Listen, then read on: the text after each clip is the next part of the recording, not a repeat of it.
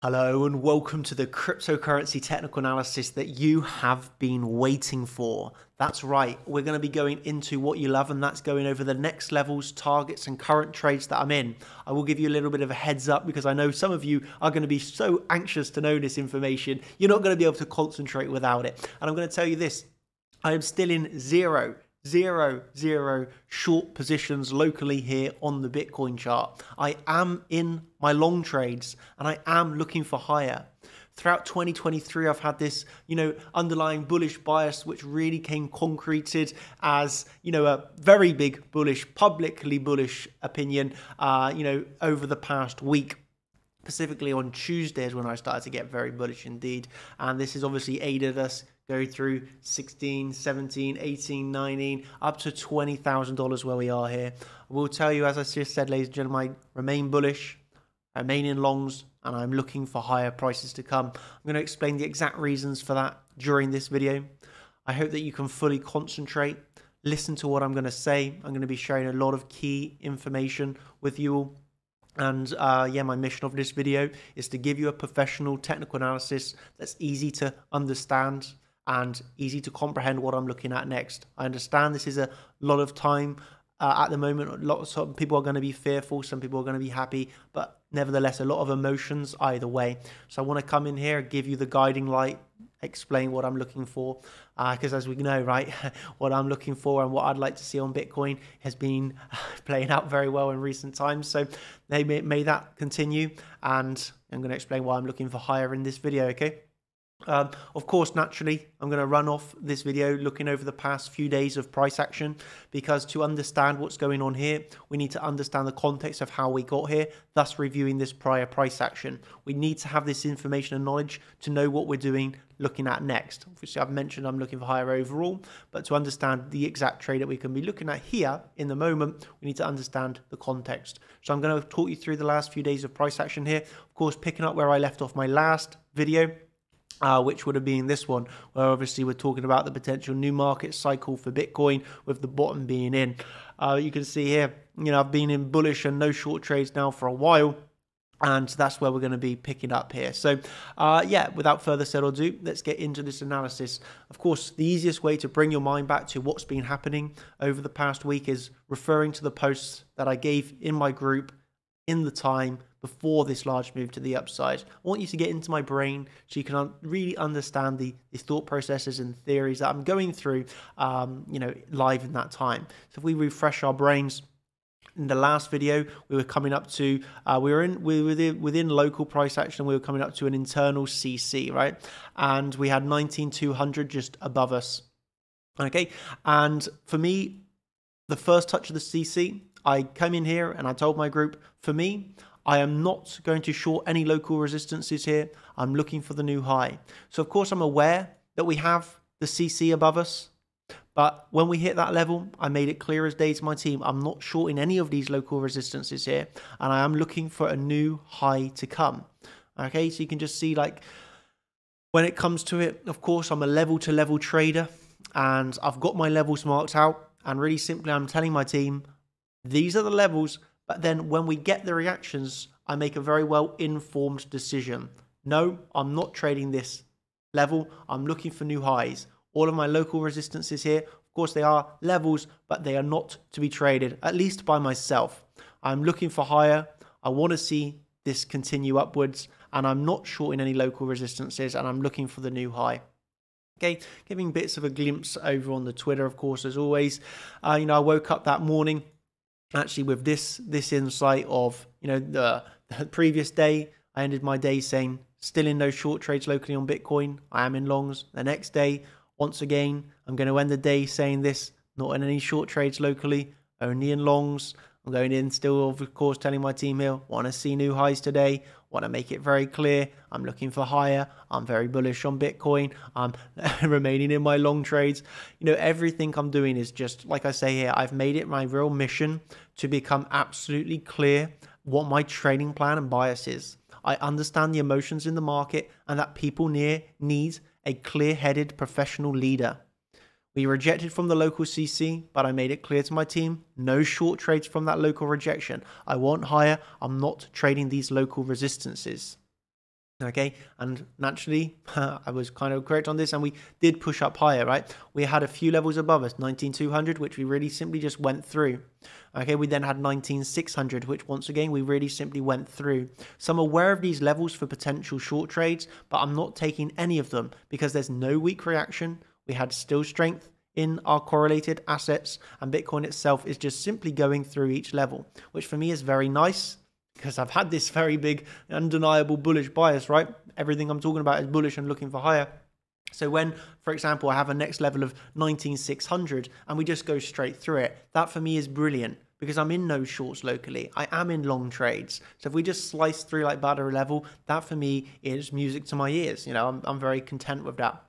And of course, even as we're looking at the charts, as we're going to start to move on to what's happening here, still remaining in these long trades and bullishly biased. And I just want to explain something very briefly to you. And that's actually this post here. Of course, when I was talking about the CC and a few different levels that we had in there, the different fib and an extension locally, I wanted to see those new highs made. I wasn't going to short those CCs. And I just want to refer to this post here. And you can see what I mean. We all have the same levels. Even people in other groups, they will use my analysis, right? But I'm good at deciding which ones to then trade, which ones are not worth the trade. Here, I decided not to short the CC Fibonacci, even though there was bearish CVD and a visible rejection, because the bigger trade play is still above us. This is what practice and experience brings one in trading: intuition, the sixth sense of the charts.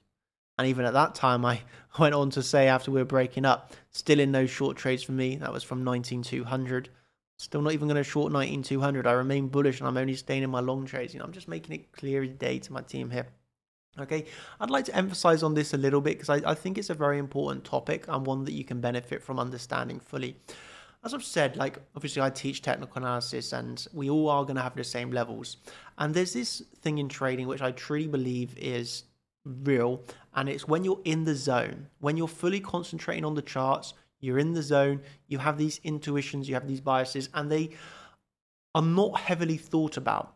So if I have to put my thoughts into words, I could struggle with that, because when I'm in the chart, I'm in the zone, I'm not thinking hard. You know, my thought process is I'm looking at the chart, I'm making these informed decisions, I'm looking at the order flow as it's coming in, and I'm reading the context, I'm reading my correlated assets, and I'm making these informed decisions. Okay, because here you can see in this example, we had offered at CC, bearish CVD. Okay, we had, a visible rejection. So with that information, a lot of people are going to be dragged into that short. But with that intuition, with that sort of sixth sense, I'm not being dragged into it. I'm remaining bullish and I'm looking for higher and higher prices we got, right? So it's this important thing to just remember in trading. Yes, we can all have the same levels, but you do have to comprehend to have that understanding then of, should I trade this, should I not? Some people are going to be upset by this and some people are going to just take it as it is, and that is that experience is necessary. And of course, I think you have two types of people that would maybe argue this. First of all, you have the type of people that are just going to accept this and say, hey, yeah, I do accept experience is required. And you're going to have the people that don't have experience and try and argue with the fact that experience isn't important, that you can do this in, a short amount of time. I'm here to just give you my honest opinions. And I do think time and experience is of utmost important within this market. To do this consistently, to do this time and time and time again, to see some of the calls that you've seen me making. This isn't by luck. This isn't because I've just been doing this, a few years. I've been doing this 12 years, every single day. My life is dedicated to this. It's all I do. And for me, this is a joy. It's a passion. It's a love. But I do want to just be realistic with you watching this, that it is going to take time. It's not impossible, but it is going to take time. It is going to take dedication. If you put your mind to it, there's no way that you can not end up like me. I think you've got all the resources necessary to excel and to succeed. But just please don't underestimate the importance of time and experience. And this is something that you cannot buy. It's not something you can fast track. It is simply just going to take time. So that's just something I'd like to emphasize there, because it was pretty nice, the insights that I gave, and saying how I'm not going to short these levels and how we ended up going through them, very nicely indeed. And then we obviously made our way up through $21,000. A few posts here that I want to refer you to live in the time as I was posting them once again before this move, just so you can see the insights here. Obviously, I was aware of 16,950 as the next level. Okay, the trend is real. I said to my team once again, I'm going to end the night saying this: not in any short trades locally, only longs. Now, this is several days in a row now where I'm signing off for the end of the night and I'm telling my team, no short trades for me. I am in longs. I am bullish. I'm looking for higher. The trends in my posts and the trends in the market, you can see how my ideas are correlated to exactly what the market's doing. And even go on to tell my team after this, take care on any shorts. This is a nice short squeeze opportunity, right? I'm not going to take any shorts below 20k. So I didn't short 19,650 because I'm basically saying here there's no short opportunity for me below 20k. Woke up the next day to this. Here we were then hitting around $21,000.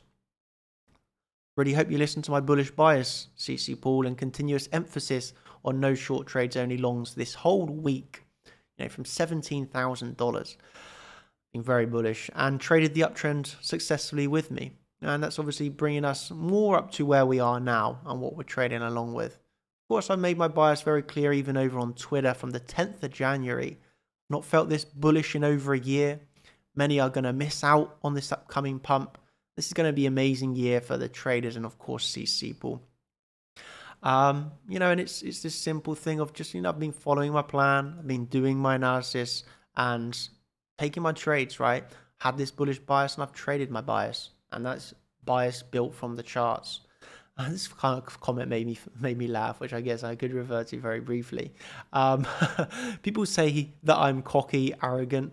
And this guy says, I think it's because he is almost always right. He has been destroying Bitcoin for a long time now. I haven't seen anyone be so consistently right and actually trade it too. He is the man when it comes to Bitcoin trading. Yeah, the only people who are losing say bad things. They can't be happy. You see this beware. These kind of comments make me laugh because I always just kind of entertained by these comments. So I'm going to move on. I'm just going to read that and let you think about it yourself. But the last thing that I'm going to talk about before I'm moving on now is now we're moving on to this local chart and this local section. Okay, so this is while we're trading down and around here around $21,000. Okay, give or take $500 either side. Got this 21k midpoint, more or less. Okay, so what I'm going to be explaining now is what's going on here. We had this first initial move to the upside, right? We've hit our rejection here around 21,500. We've got a bit of a pullback. Okay, many people at this time are going to be fearful of thinking, oh, the high's in. We've seen a swing failure pattern. I need to take a short trade. You know, they're going to be very fearful. A lot of people are just going to be very annoyed they've missed the move. Once again, like this guy says, okay, while everyone else is away for the weekends, because this move obviously happened on Friday night coming into Saturday. While a lot of people are away for the weekends, chart champions are trading the range and having a great time. Thank you. Myself, of course, he's thanking me for giving the heads up along the way. And what is that heads up? Well, it's like this. When there's volatility, I'm going to take these trades and I'm going to alert my team. I told my team the exact levels to trade, and that was after this move up. Come in my team, and I said, still looking for higher. I then told my team, these are the next levels to be aware of. We have one level to the downside, the monthly, and we have this weekly above us. Okay, I then see us pull back to the monthly. I tell my team, this is the long opportunity. This is the trade I'm going to take. Of course, I now just want to show you this within the group, what this looked like. These are the higher term time frame levels to be aware of. You can see here very clearly, 2 levels above us. Only one level below me of interest. We start to move throughout the day, and you can see there's no hindsight in this. This is as soon as this is coming along, I'm taking my trade, then I'm uploading and alerting my team. That level that I was ready and waiting for has been hit. It's got for me a good reaction. I then very simply tell my team, I'm taking this trade. I will take this long trade, team. Okay, my entry is at the exact same price of anybody else that was reading this post would have made. The exact same entry people could have had as me. Okay, and this in the end, well, you can see the reaction. This is the monthly here, by the way, which is marked out by around this dotted line, which is now our middle of our channel. This was our monthly.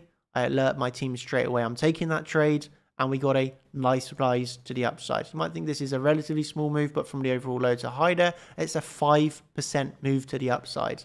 5% move to the upside. Not too shabby at all, right? You can see my entry is going to be very similar to what everybody else in my group would have had.